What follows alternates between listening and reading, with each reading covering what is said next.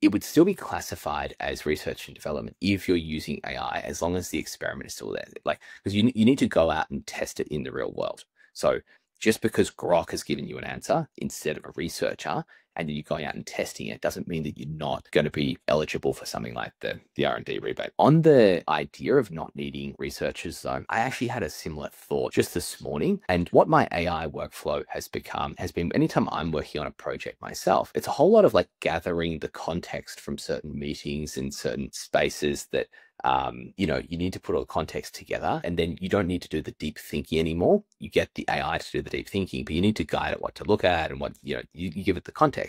And a lot of people are talking about this role of like context engineering now, whereby the engineering role is basically prompting LLMs. You just need to give it the right context. And so I think agents will do that eventually. Like agents will be able to go and capture the right context from the right places. And we talk about, capturing data from real life conversations with things like the limitless pin. What I'm doing at the moment is I'm capturing all of my thoughts. I'm capturing all of the thoughts of the people around me, all the meetings we've had, and I'm going to feed that into LLMs to make sure that I'm thinking about it in the right way. The deep thinking is done by them, but really I wouldn't have to do anything at all if someone I had in the team was actually going and capturing all of this information. So bringing it back to the point of a researcher, maybe we don't actually need researchers anymore. We need people to orchestrate the agents to get the right data and to like work with you and work with team members on what the outcome is that you're looking for. Absolutely, we need researchers in terms of in academia, like MIT researchers would be the best researchers on the planet. But I think in a private company context, I mean, R&D is research and development. I think the models are going after both a bit, but almost the same person could be in charge of R&D